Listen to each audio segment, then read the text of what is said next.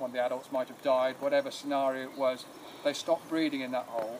I also think that the tree was getting so big that the roots were perhaps squeezing the earth, so it's a combination of factors meant that one particular spot in the park was no longer suitable for kingfishers to nest. And they are like the sort of unofficial mascot of the park, as it were. So we're very keen to try and get kingfishers back again.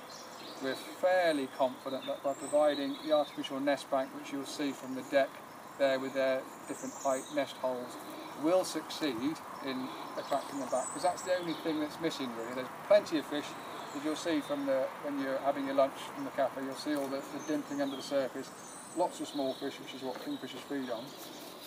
The missing link is having that nesting opportunity where they feel safe from predators, and that's got to be that vertical bank. You imagine, you know, the predators like mink and stoats and such like roaming around, they'll be getting into the tunnels where the kingfishers breed, so they're very particular about their nesting.